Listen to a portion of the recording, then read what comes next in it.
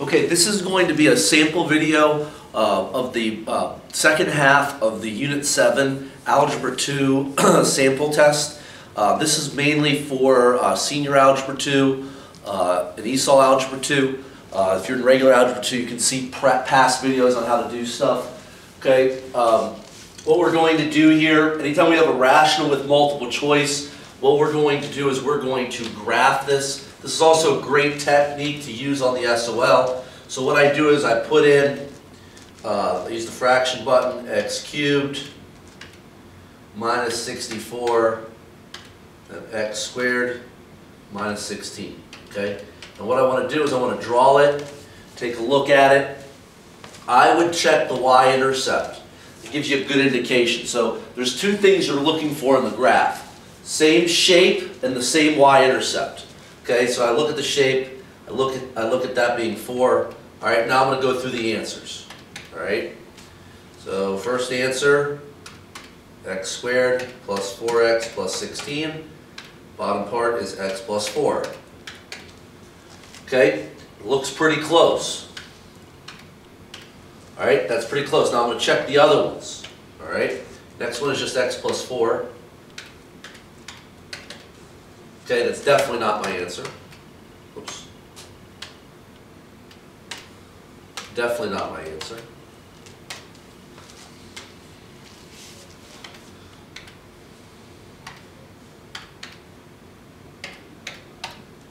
And this is what you do. Okay? Draw. You see that sort of, but that dips like that. So even though it's got the same y-intercept, not the same shape. And then this last one.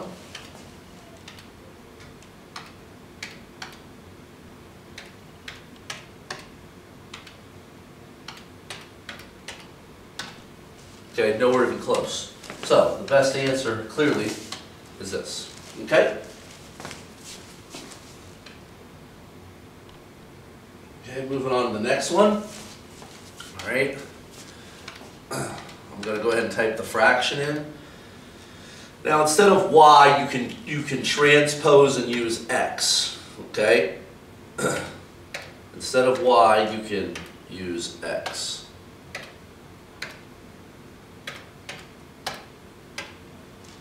Okay, so that's what it looks like. G solve y-intercept, it's going to be at -2. All right, and let's take a look at the answers.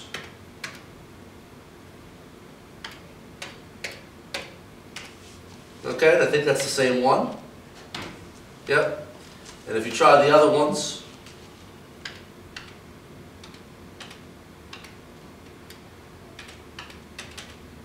okay, it doesn't look anything like it. And then I'll just show you one more. That last one is definitely not the answer. You can graph it and see for yourself. But just so the video it doesn't take too long, you show me typing everything. That doesn't look anything like it. So no good, no good, no good. Here's my answer. Okay? All right, moving on to this problem. Okay, that's like a double fraction. Okay, it's a double fraction.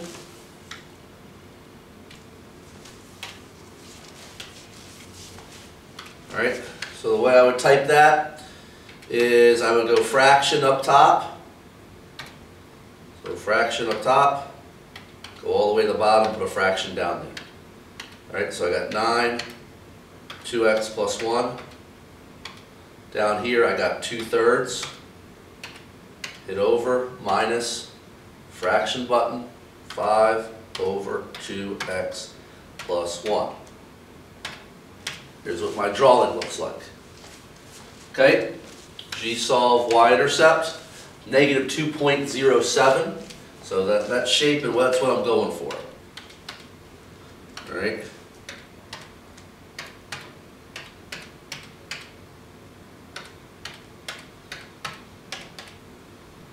Okay, now shape looks close, y-intercept is not there, so that's that's out. Okay.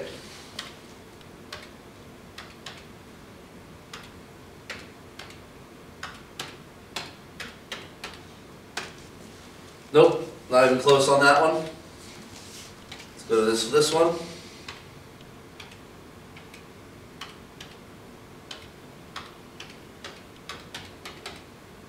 I typed that all wrong, huh? Yeah, that won't do good.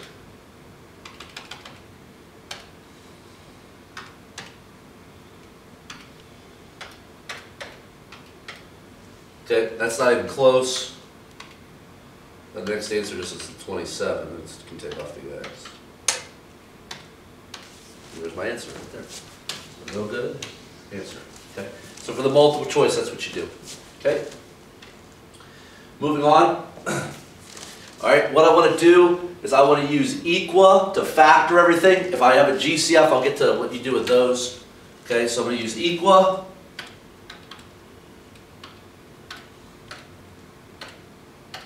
Okay, so 3, 17, negative 6. Okay, so that would be 3x minus 1 and x plus 6. Okay, here I would use equal as well.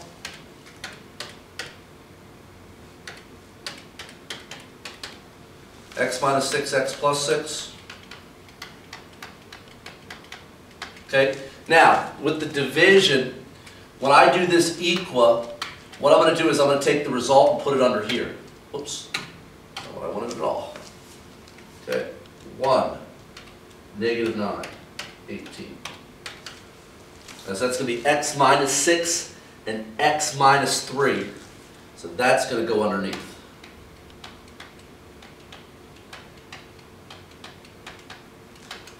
Okay. And then this one, 2. Negative 1, negative 15.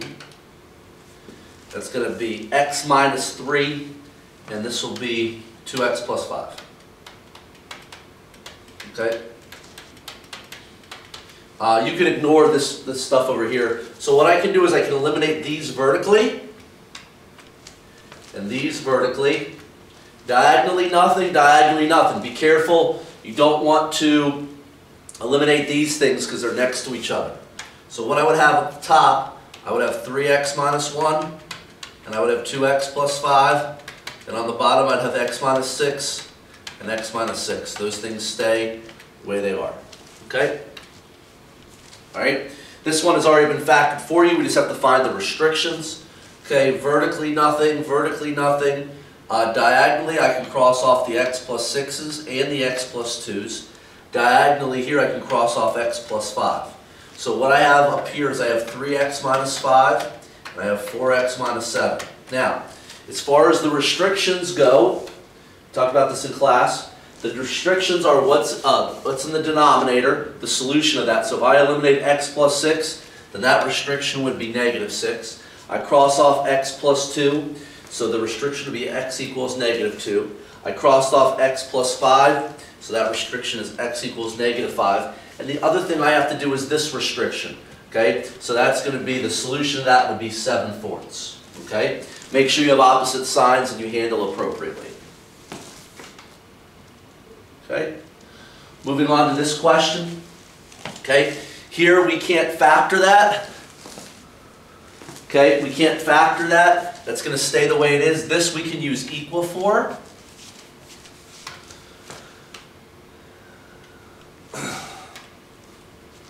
Okay, so that would be 1, 0, negative 49. Okay, so that's going to be x minus 7 and x plus 7. Okay, now, what you have to ask yourself, if you make this little line here, because you can't do anything with this, what's this side missing that this one has? X minus 7, so I'm going to multiply here and here. Okay, what's this side missing? Nothing, so I'm going to leave that as it is. Now, what has to happen here is you have to treat that like a factor, which means I got to make a box and multiply x plus 6 times x minus 7, which would be x squared, positive 6x, minus 7x, minus 42. Okay? Now, what I would do is I would write this all out on a row, x squared plus 6x minus 7x minus 42, because I actually have this additional 4 here that I have to account for, all over my common denominator. Okay?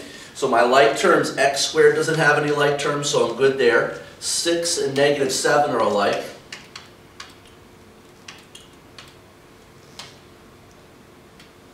Six minus 7. So that's going to be negative 1x. Then I got negative 42 and positive 4. which would be negative 38, okay, all over one side of this, which would be x minus 7 and x plus 7. Okay? Moving on to the last problem. Okay? So what I want to do here is I'm going to use equa for that.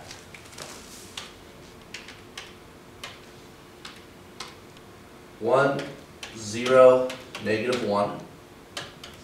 That's x minus 1, x plus 1.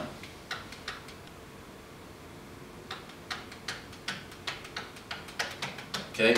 Here, I can't use equal because it's not squared, but I could take out a 3, and then if I take that, it'd be y minus 1 or x minus 1. I'm just going to use x to make it easier on myself. Okay? So, what's this side missing that this side has? Pretty simply, just a 3. What's this side missing that this one has? An x plus 1. Now, what you have to be careful of, all right, 3 times x or 3 times y does not matter. All right, I'm using x's instead of y's. 3 times that is that. Now, I have to treat that like a negative 5. So when I multiply that, that's going to be negative 5x. Negative 5 times 1 is negative 5, all over my common denominator. Okay? So the like terms here are 3, 3x and negative 5x.